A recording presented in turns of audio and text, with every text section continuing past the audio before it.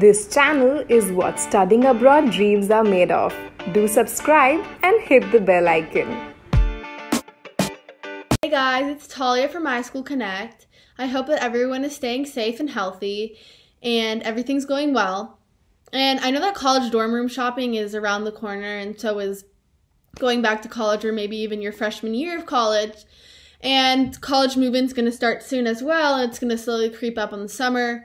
And before you even know it, it's going to be school time.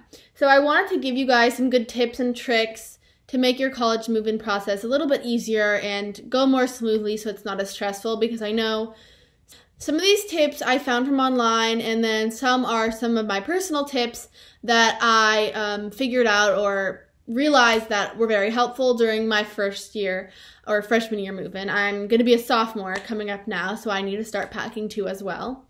But I know that for me, freshman year was super stressful because everything was so new. So I thought I'd do a video on it. And since most of you are going to be studying abroad soon, I thought this would be a helpful video. So personally, freshman year I think is the most exciting but also nerve-wracking experience and year. Everything is new. It's a new city maybe, new friends, new people, new place. You don't know where most things are. Your dorm room is going to be a new experience. For some of you, it might be the first time sharing in a room with people. And for some of you, it might be the first time you're meeting your roommate because maybe you met online or it was random. So you don't know who it is until you get to the room, which is very nerve-wracking as well. So there's a lot going on, long story short. So it's super hard to get organized on the spot or a week before you move into college because, like I said, there's a lot going on. So I think it's easier to get organized earlier than later. There's many benefits, which I'm going to talk about in a little bit. But if you get organized earlier rather than later, it'll help you down the line. So I wanted to make this video to show you guys how to get a head start on like all your dorm room essentials and basically just moving in and stuff.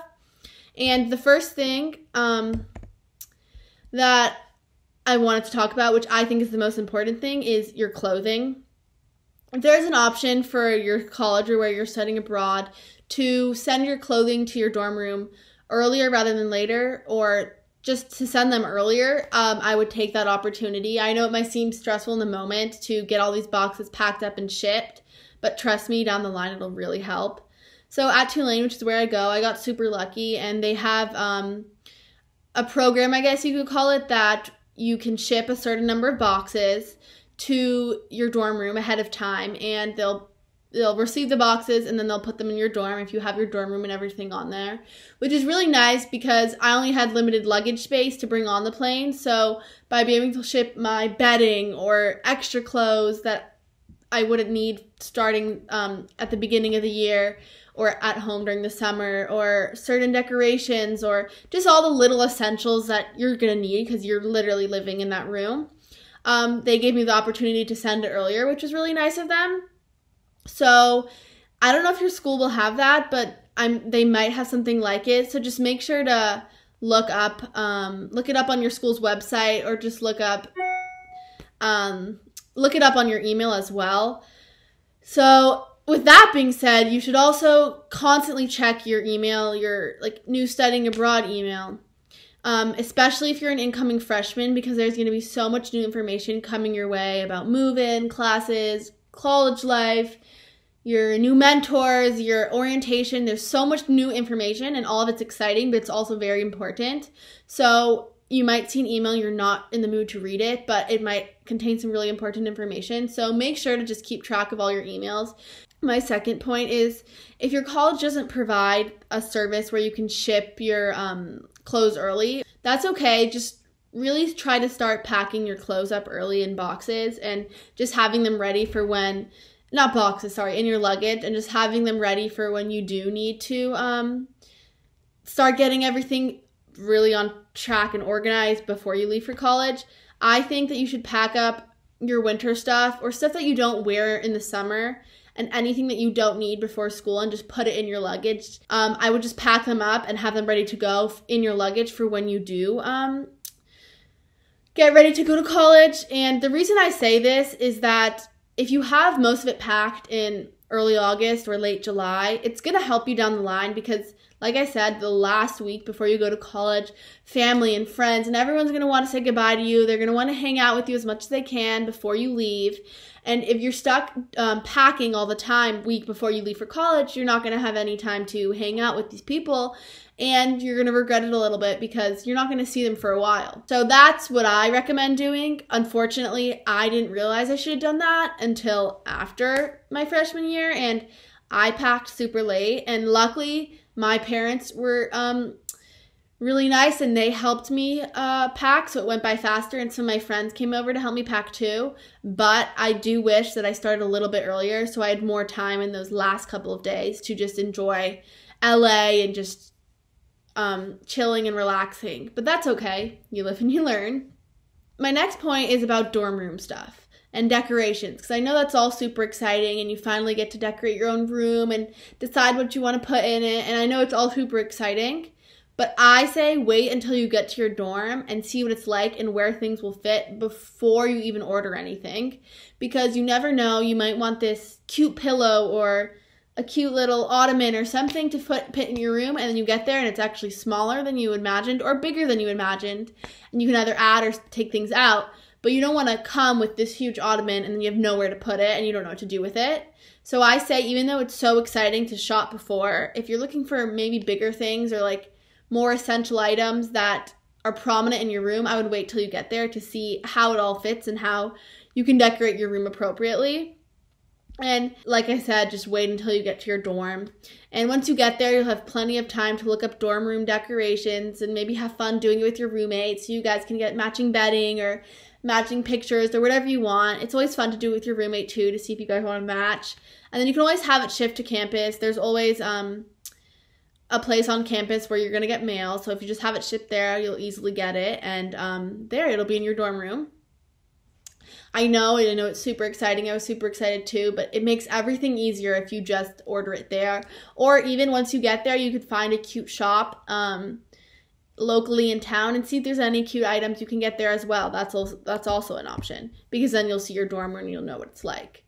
And then now I want to talk about once you get to the dorm room. So after you pack your luggages, you have everything set, you have all your essential items. Oh, one thing I say is when you're packing, make a list of everything you need, every little thing you need, everything that you think you would need.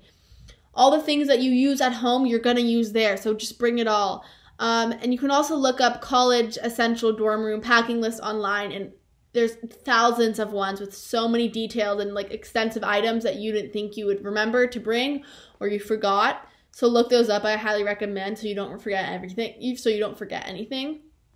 But now once you get to the dorm, it's going to be super busy and exciting. It really depends on how your college runs college move-in day. But for me at Tulane, me and my roommate had the same time slot. I think it was around an hour or two, and that's when we had to check in with our RA or the people in charge of move-in, and that's when we could put our boxes inside the room and start organizing a little bit. And everyone has different times at Tulane, so it doesn't get super crowded all at once. But there's going to be many people bustling in and out, no matter how your college does move in. So it might stress you out a little bit and make you super anxious, but just take a few deep breaths and don't worry, because you will get everything figured out and everything will work out. Just in the moment, it seems super anxious because everything is new. And if you're able to bring a parent or a family member or friend or anyone who's willing to help you unpack and set up your dorm room, ask if they'll come along and help you, because another person to help you with all your clothes and basically you're unpacking your whole life into this dorm room. It's really helpful to have someone there to help you out in the process. So once you get inside the room and all your boxes are there, your luggage, try unpacking the bigger things first and putting them in the place that you potentially think they would go in, because that means you can take out those huge luggages or those boxes and you can put them to the side. What I did is we put them on the outside of our dorm room door, so then we had more room on the inside to take out other things, and then eventually we brought our luggages back inside the room. But if you start with the bigger things and get those boxes out of the way, then it gives you more room and space in the dorm room to separate and organize everything else. So focus on the big things first, and then as time goes on, as you start putting clothes away and stuff, the little things you can tweak here and there by yourself later, but don't worry about them at the beginning. And if it is your first time meeting your roommate, if you guys are moving in at the same time, be kind and say hello. You are going to be living with them for a year, so you want to make a good first impression. And try to see if they need any help, or they need something hanged up and they can't do it themselves, or if they need tape or something. Just try to be as helpful as possible, because I'm sure they're stressed out too.